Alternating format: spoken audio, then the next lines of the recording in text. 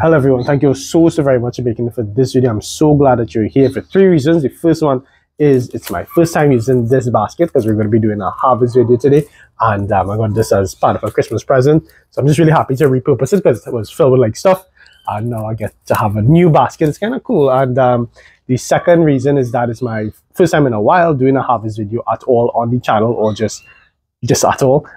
It's been some time. And the third reason is that this is my first harvest video in this new garden that I started a few months ago. It's a small harvest video, a few things that I have growing here, and I'm just really happy to show you all what I have growing, the things that I'm able to harvest in a place that's fully concreted out, no kind of land here at all, everything in containers and buckets, and just still able to have some kind of garden going here. Really happy. I really hope that you all enjoy this video, and I hope that you learn something from this video. Let's get going. It's a bit unfortunate, but I don't have my usual garden shears with me for when I harvest, so I'm just going to be using my hands. It's a bit not as neat, not as clean, but it's just the way that it goes sometimes, because I just can't find it right now, and it'll probably take too long to go and look for it, and the sun is setting, so we're going to be doing this by hand. This pak choy and this lettuce from this one container is probably half of the harvest video, so you could probably just see this and be halfway done with the entire thing. I'm going to be rooting it out from this part here. Up. I like my pak choy not overly hard, right? So probably would have been cutting this out from there, but yeah. So sort of fairly still soft pak choy, bit damaged from grasshoppers, I think, that we have in this garden here. So it's, you know, has a few holes in it, but that's how you know it's organic. And this is just the best in salad, soups, and of course you could just do your regular fry with tomatoes and onions. Gonna uproot some of this lettuce as well. Some of these are really ready to go, so I don't want them to start to bolt on me, even though they probably have just a little bit. So just gonna get them like this. Up. Yeah. There you go. Nice. I'm gonna get a few leaves of this celery. This is the same container that I had used in the garden up the road, but I brought it down here and it's doing more or less the same job, so really happy to do that. And get some fresh celery from the garden there.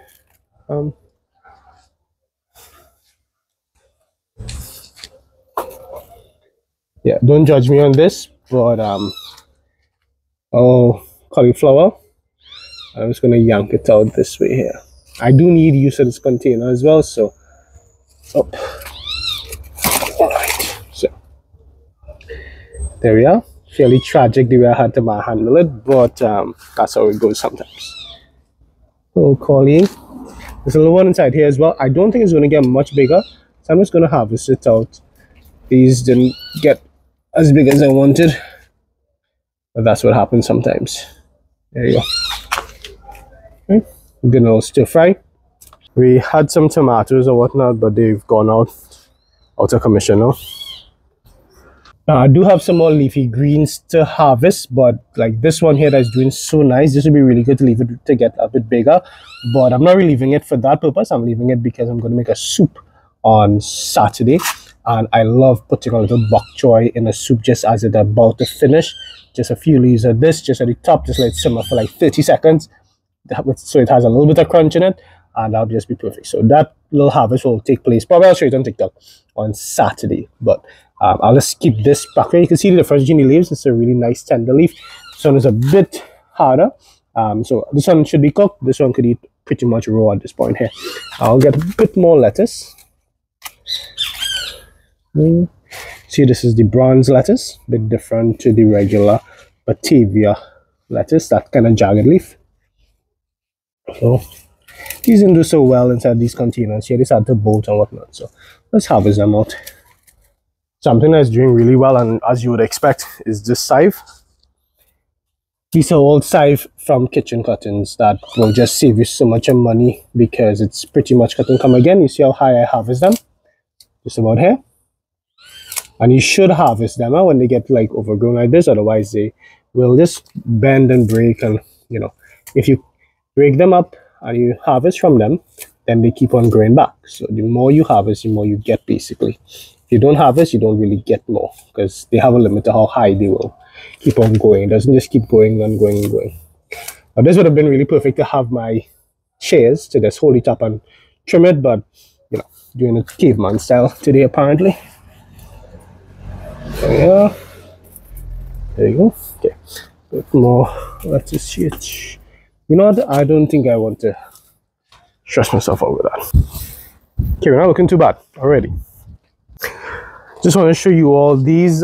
This okra here. This is a example of a hard okra, so you can harvest this. You could, but it wouldn't be good. Like if you were to cook it, it'd be really slimy. The way that you know that it's hard is if you try to break the tip off. See that? Normally, if it was soft, as in the okra was good for eating, then this entire thing would have just snapped off. But you see the way it's bending like that? That means the fibers are really hard and overgrown. So the best thing to do is when I do get my pliers, I'll get it sometime this evening, and I'll just cut this off and just let the plant keep on growing, because even though it's in a small container that needs to get some water, it can grow. It's just I didn't catch this in time. Okra grows and matures so fast. Same thing happened over here, but I got rid of there was okra somewhere here that I got rid of, but it's my first like actual like kind of long-term-ish crop that is producing in this garden here. Inside of this container, I had taken all this to put my hand in just like this because I can't see everything. I had put in some radish. Oh, there was a lizard there. Okay, cool. Up. So I don't think it did so well. It's a bit overgrown at this point here. Whenever you see radish growing like this, see like this, it took too long to harvest it, so it just started to grow down a bit more. This is not like ideal, so it's kind of a waste here. The leaves, people have said that it's edible. I'm not eating these leaves. I tried them already. Didn't taste very good. But yeah, these were grown from seed. This one is kind of tempting me to probably see what I could get from it. Probably like in a salad or something. It does look kind of weird. No, you know what? No, it's not with it. It's not with it. Yeah, I'll just throw that in the compost pile. But what I did come in the back here for is this tomato plant. It's a cherry tomato. See tomatoes on it here, pretty much falling off. Such a rewarding thing when you get cherry tomatoes in your garden. This is a perfect way to finish off any little harvest that you're doing. I also had put in some things like some cauliflower and whatnot inside here. But I think in the back, this back garden, because I'm getting used to this space, it's just not getting enough sunlight. And also, it's also getting light in nighttime, which can stress out the plants, as you all know. So it's probably not the best place to put cauliflower, for instance. Yeah, pop a color. There we go. We have got some sunflowers coming up. These are branching sunflowers, and you can just imagine how excited I am for these. There's another one over here. Branching sunflower. So excited. I want to show you all. I know that you all have seen my harvest video of ginger, but this is an example like how you expect your ginger leaves to look when it is pretty much getting to the point of being ready to be harvested. But as I have said, when you harvest your ginger, you don't have to like empty the entire bucket and take everything out all in one go, because ginger will grow sort of like the rhizome will grow around like this, and each part of the rhizome will send up shoots. So you could very easily harvest out just a piece of the rhizome or whatever is going down there and leave the rest to grow, and the green shoots that come out from the rest of it will produce more root underneath, then eventually grow back in the space that you harvested from. So you can do a kind of cut and come again with your ginger. As you look in the bottom here, you can see that the ginger head is coming up. So like my plan wasn't really to harvest too much of ginger, but just this part here where the leaves are, smells so good. Oh yeah, okay, smells really good. So I'll just pull this up a little bit. Let's show you what I have on each here. I'll just dig down really. I'm just gonna dig down and show you. Just with my hand here. So we have some young root, we have some older roots. So right, so just as I go down, and you can already see all of this is pretty much ginger, like underneath here, so I'll just break out like a finger, right? This is how much money if you go in the market for a handful of ginger like this. Times of the year, ginger sells so expensive, and just in a little bucket like this where you can, you know, reuse paint bucket. Just think about how much ginger. This is just a small little corner that we took, and all here you've got ginger. All on this side here you have ginger, just in one bucket over here. This is well, saffron, which, you know, is also turmeric, is known as turmeric.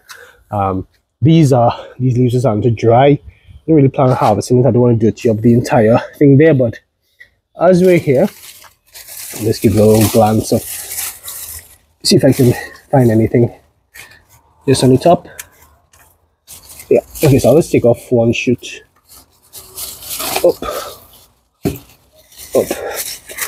It's kind of hard, and it's really rooted down there, but maybe I can get it's a little bit to come up. Yeah, wow. Right, so there we go, saffron.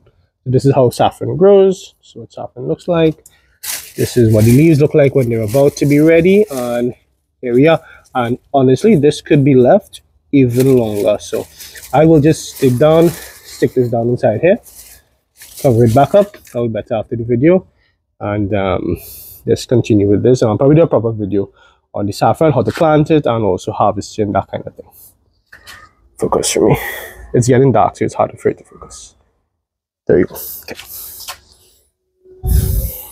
Okay, I think I'll call it George there for this harvest video. I dirtied up my hand, and it's getting really dark now, really fast. So just got some ginger, some saffron, some turmeric, which wasn't really planned to harvest today, but you know, you get something, still have something. And just to show that you can just harvest little bits and just keep the plant alive until you continue producing, so you're not always just using up the entire plant every time that you harvest and you have to plant back, but you can just use as much as you need. I mean, how much ginger does anybody really need at one go? And or even like saffron, right? So this, like, a little bit will go a really long way. And then of course on here we have the rest of our basket. Just really happy that you know, these are green, so a little bit of you know, there's one or two plants can like fill an entire thing, and it all obviously will be gone really fast as well. So I really hope that you have learned something from this video. I hope that you enjoyed watching this harvest video. Again, first time with this basket, first time with this backyard here fully concreted out. So just everything in containers, and first time in a while for a harvest video. So if you know somebody who would be interested in seeing more gardening content, and somebody who would be interested in growing their own homegrown organic food and learning more about how to do that, then feel free to share this video and to share the channel with them. Let's help them out in the time when we can all use any kind of help with growing our own food and being more self-sustainable and being able to produce our own food right at home in our backyard, even if it's an apartment building, even if you just have a little bit of space or just no land, just concrete, you can still do it. You can still 100% be self-sustainable in your property wherever you have the space to do that. Remember that you can follow us on Instagram, TikTok, and on Facebook, and feel free to tag us on any of those platforms, because we're so happy when you tag us in your videos and your pictures of what's going on in your garden, to see what's happening. And it's just such an encouragement, such a motivation to see you all doing that. Remember, as always, this has been the Trinidad Garden Channel, reminding you to get up and get growing. Take care.